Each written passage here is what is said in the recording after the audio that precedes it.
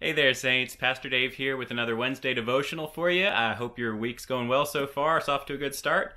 Today we're going to talk about temptation.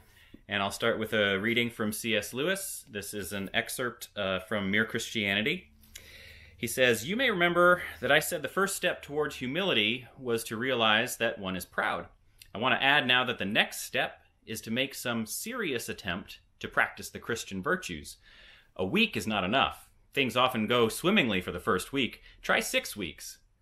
By that time, having, as far as one can see, fallen back completely or even fallen lower than the point one began from, one will have discovered some truths about oneself. No man knows how bad he is until he has tried very hard to be good. A silly idea is current that good people do not know what temptation means. This is an obvious lie. Only those who try to resist temptation know how strong it is. After all, you only find out the strength of the German army by fighting against it, not by giving in. You find out the strength of a wind by trying to walk against it, not by lying down. A man who gives in to temptation after 5 minutes simply does not know what it would have been like an hour later. This is why bad people, in one sense, know very little about badness. They have lived a sheltered life by always giving in. We never find out the strength of the evil impulse inside us until we try to fight it. And Christ, because he was the only man who never yielded to temptation, is also the only man who knows to the full what temptation means, the only complete realist. I've always found that idea that Lewis introduced there really interesting. Something that he said, was a current fad in his day was people saying, well, you're a goody two-shoes. You don't know what it's like to really be tempted. I think people are still saying that today. And I think his point is still just as relevant, that if you are a resistor of temptation, you really understand it.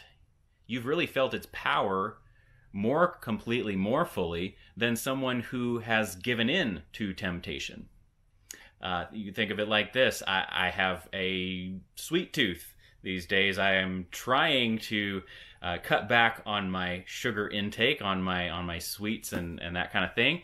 And the longer I go, the hungrier I get. Right? The harder it is to hold back. Now, if I just went ahead and ate whatever I wanted to eat, as soon as I wanted to eat it, I would never feel that hunger. I would never understand how hungry I could get or how much I could want that Snickers bar or that piece of chocolate or whatever it is. It's because I resist that temptation for however long I am able to resist it that I really begin to feel hungry. The longer I hold out, the more I feel it.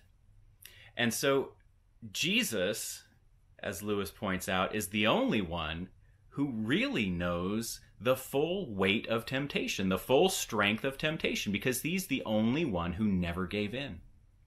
When Satan came to Jesus in the wilderness and gave him those 3 temptations, Jesus resisted. Jesus pushed back.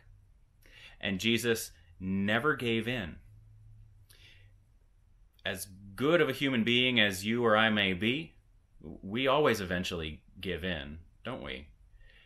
We might hold out for weeks. We might hold out for months or for years. But at some point, we fail. At some point, our force of will fails. And when that happens, we might think, oh yeah, now I really know what it's like to be tempted. But we don't. We don't, because at some point we always give in. The longer we hold out, the more we know the truth of temptation's power, and the more grateful I think we should be that we know Jesus, the one who did not give in. Saints, I hope that's helpful for you to think about this week. That's your devotional, and I'll be praying for you as you try to resist whatever temptations you might be up against.